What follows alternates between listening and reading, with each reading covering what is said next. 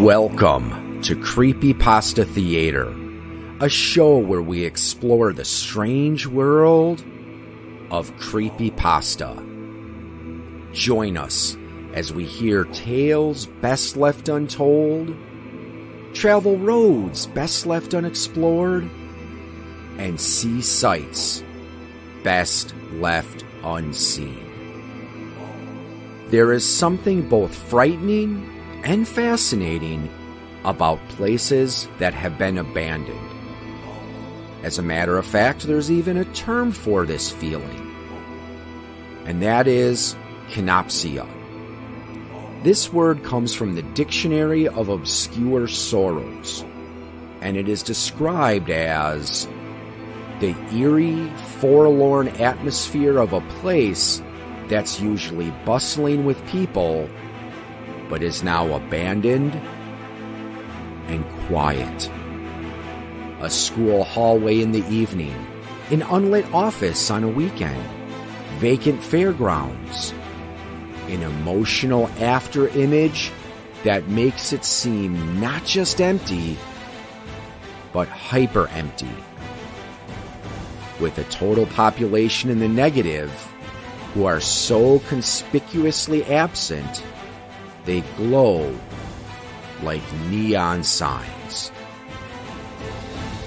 In this episode, we will take a look at 3 short creepypastas about abandoned places. These stories can be found on creepypasta.wikia.com and are protected by Creative Commons license.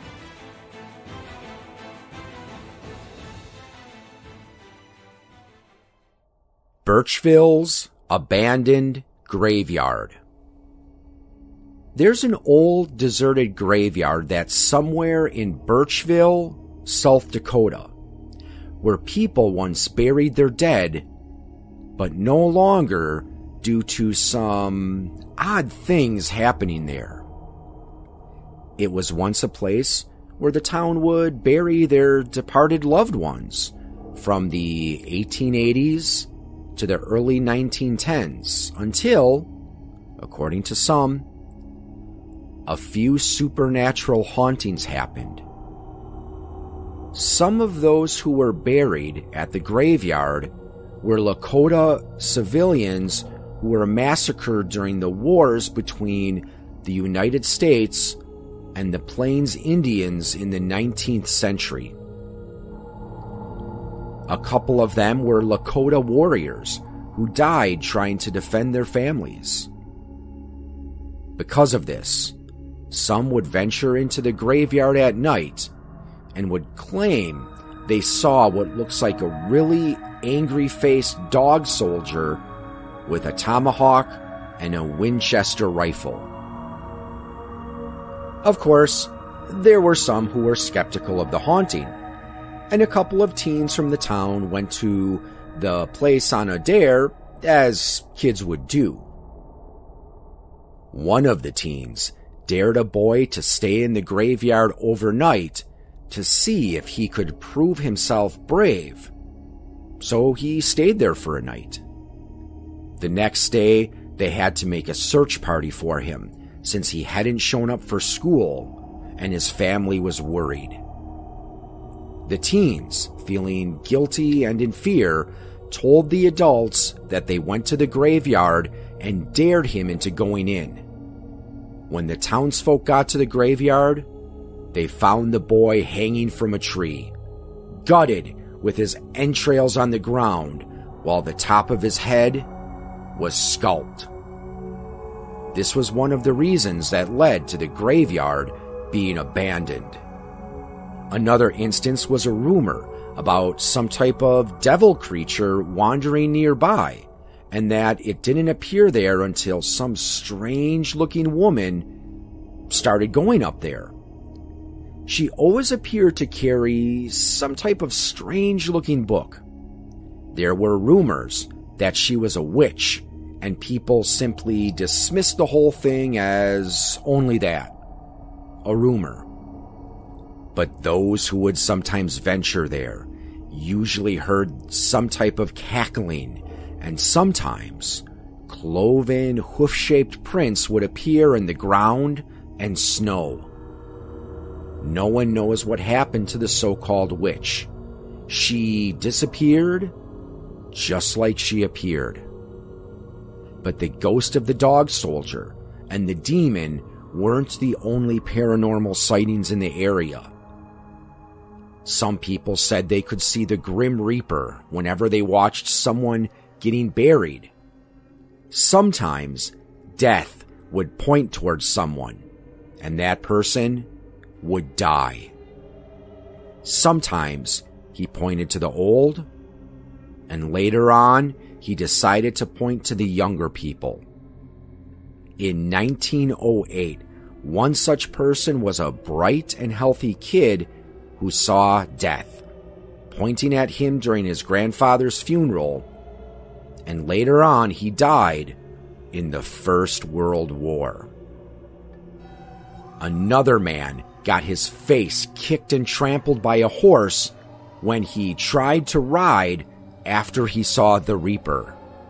Basically, seeing death at a graveyard beckoning you was always seen as an omen and also a death sentence.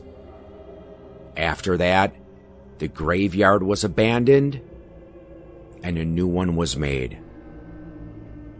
The old graveyard is not on the map due to all the bad luck associated with it. But there will always be people trying to go look for it. And if they do, they will most likely be cursed and haunted for the rest of their lives.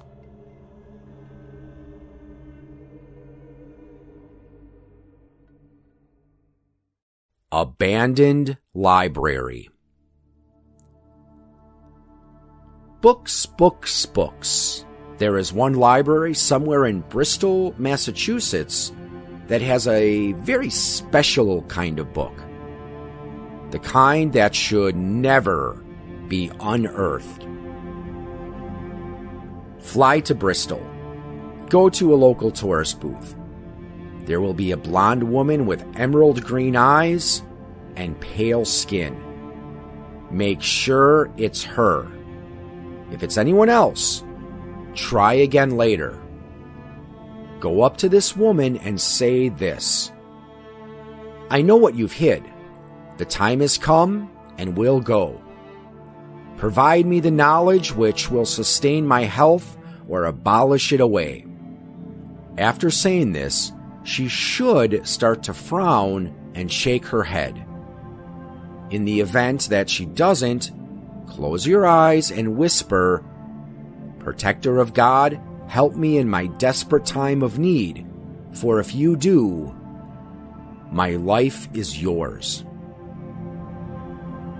Otherwise, she will open the door to the booth and lead you through an underground tunnel system. It may seem like days, but you must linger on or you will be trapped in the underground system, walking aimlessly for a way out. Finally, there will be a dark red door. Open it and make your way into the library.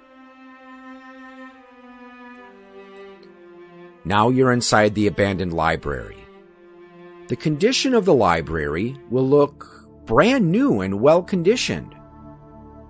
Everywhere you look, books will be stacked, layered, and placed. This is your time to begin looking.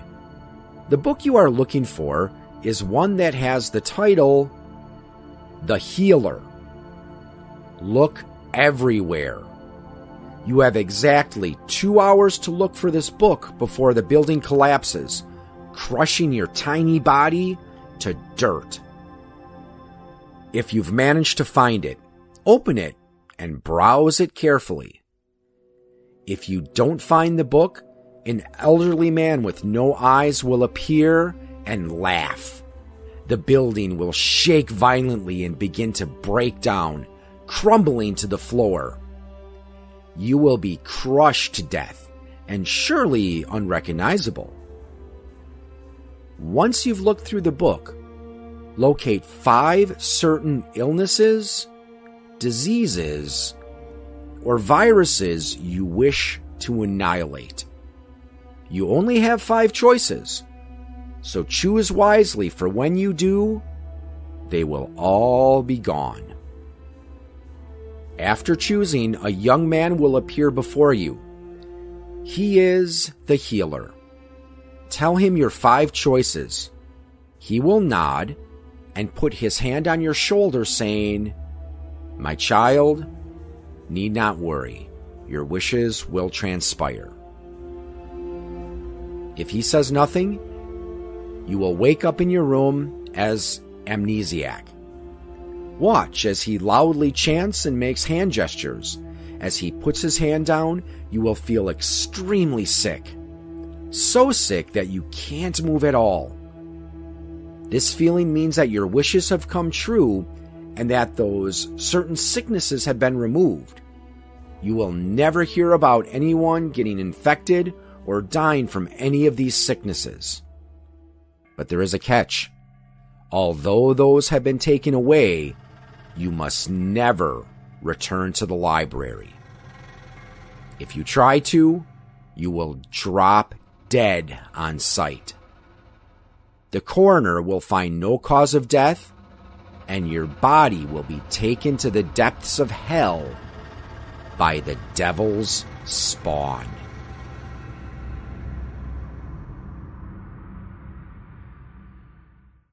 The Decaying Mall. Credited to Royal Sovereign.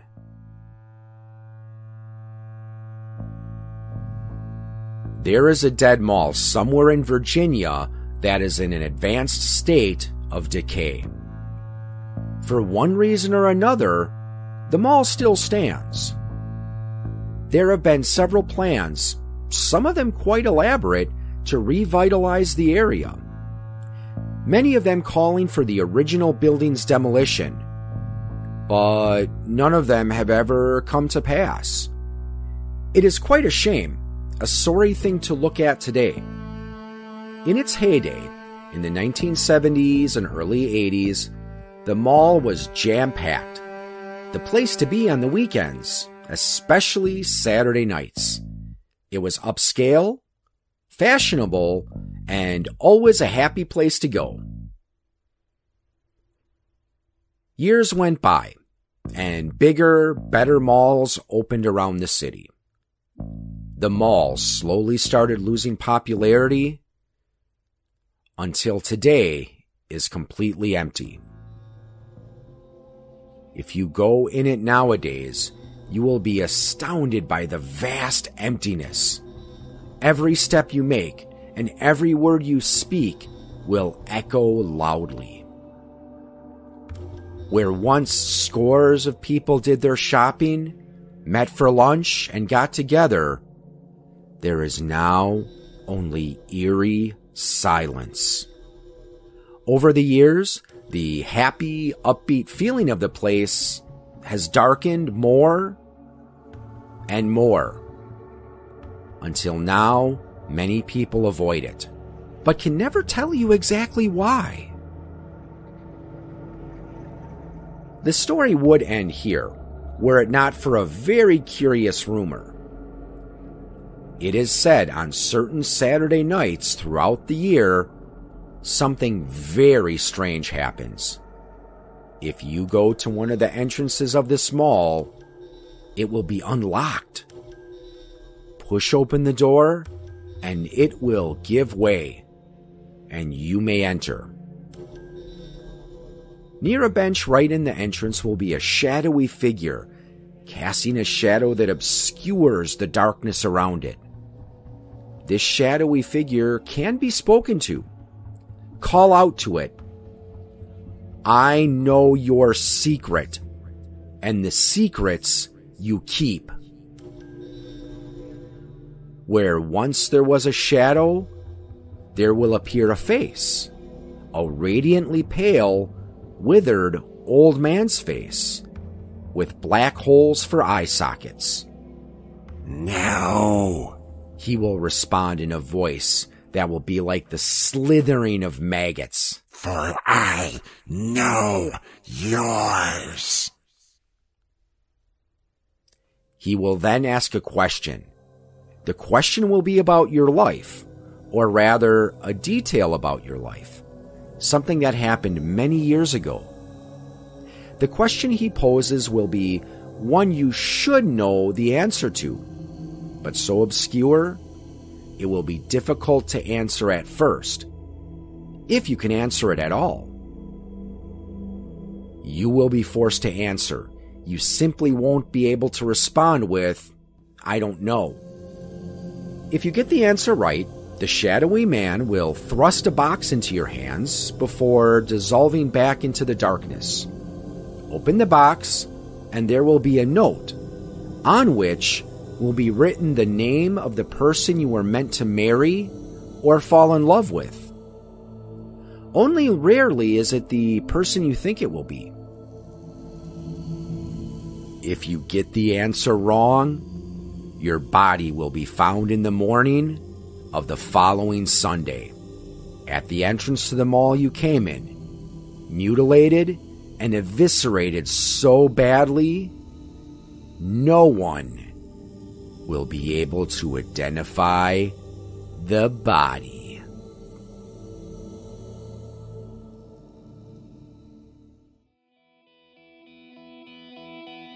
You have been listening to a presentation of Point of Insanity Game Studio. Visit us on the web at poigamestudio.com. Follow us on Twitter at POI Look us up on Facebook and email us at poigamestudio@gmail.com.